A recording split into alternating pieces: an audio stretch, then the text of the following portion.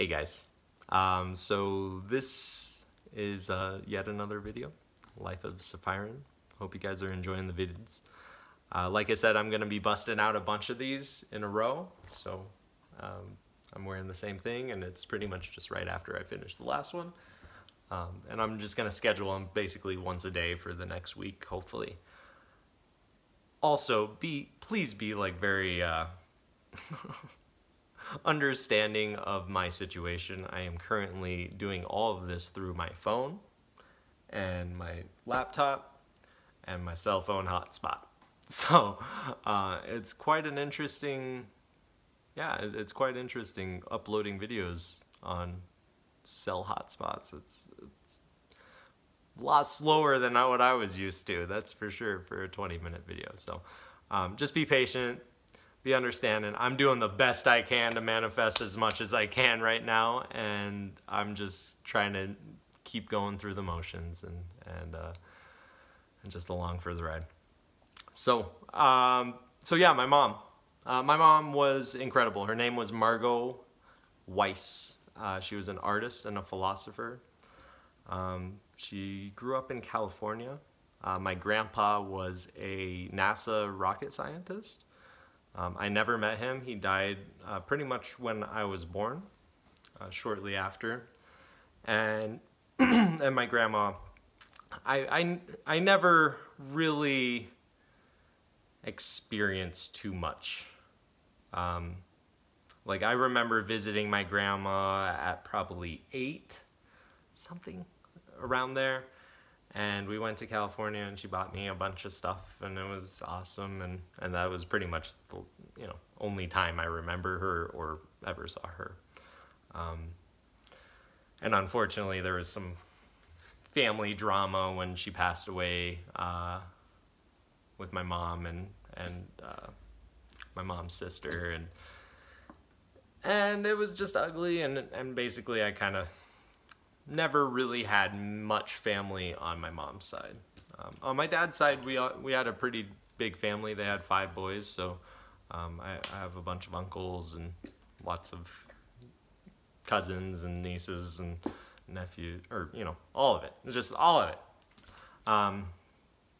And so yeah, my mom was truly an enlightened being. She could see through anybody's darkness and bring you right to your light, and just see your beautiful gold and beauty, and speak to it, and treat you like that. And I believe I've inherited that amazing gift as well through this awakening.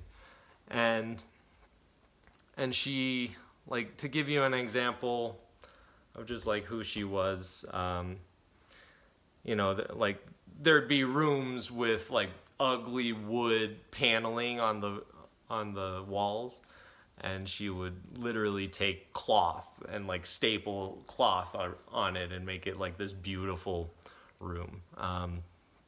She would talk to animals. Like all my life she would talk. Like I remember her talking to a moth in our kitchen for at least 10 minutes. Just like, hey, come on. Come on,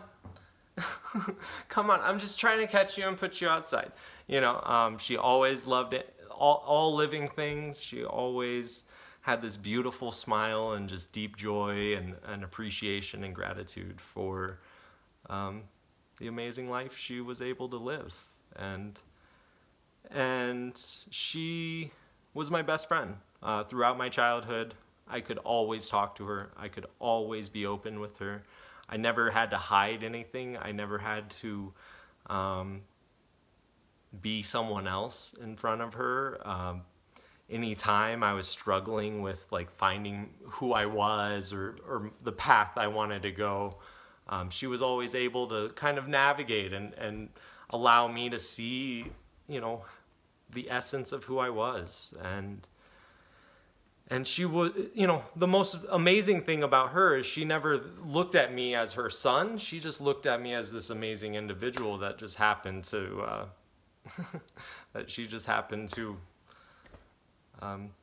give life to. And there wasn't any like strong connection of being like, of course she was my mom, but like, it was much more than that. It was much deeper than that. It was something, like she could actually see all my power before it was there. And yeah, she was incredibly unique and an amazing artist. All my life, she created some of the most beautiful art I have ever seen in my life. I would say in her entire lifetime, she produced, I don't even know the full count. It's probably 100 to 200, somewhere in there.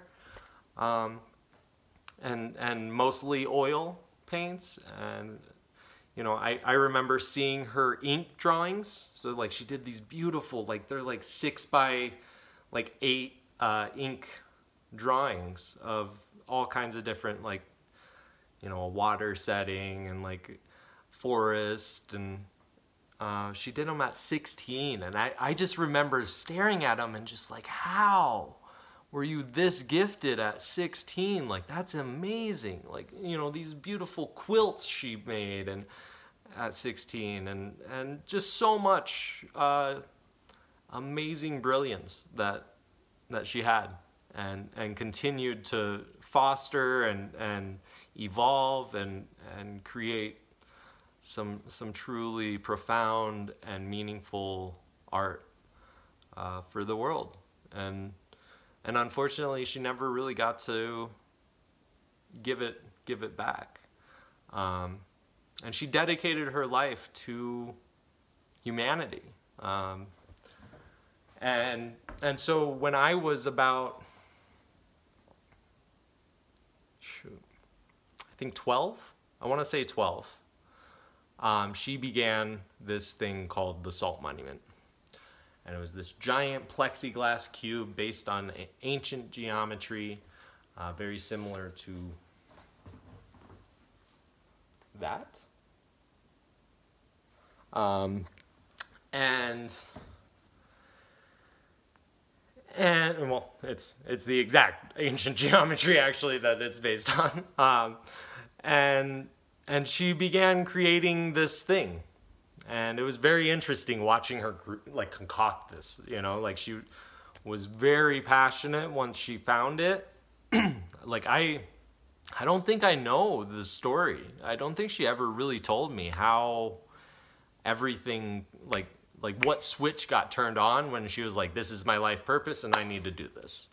And I wish I really did, because it would be interesting to hear her awakening to her life purpose at 40, yeah, 44, 46, something like that. So she created this monument, and it was truly incredible. And you know, there was nights that I could see her sitting at her desk with a magnifying glass, and she was literally counting grains of salt. The most she ever counted in one sitting, 100,000 grains of salt. Now I want you to just think about that. Just pour some salad out on a table and start counting grains of salt. It's meditative. I'll tell you what, I don't think I could do it for 100,000. That's for sure.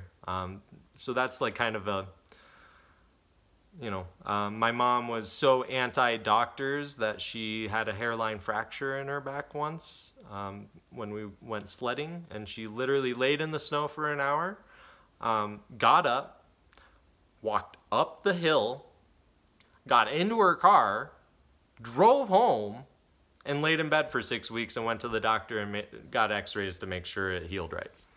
Like, that's who my mom was. She was just so amazing, so much strength, so much brilliance, so much light, and always this big bright smile and appreciation for the small things of having a roof over her head and an amazing sanctuary that she could ground spiritual practice and her life's work, and it was an incredible thing to witness throughout my childhood of such a strong woman and such a strong support in my life. And you know, I'll just dive right into the salt monument for the next video. So thanks for watching. Make sure to hit a like if you're enjoying, and make sure to subscribe. Many more videos to follow. And this is the Life of Sephiran, my own personal road or journey to enlightenment and fulfillment.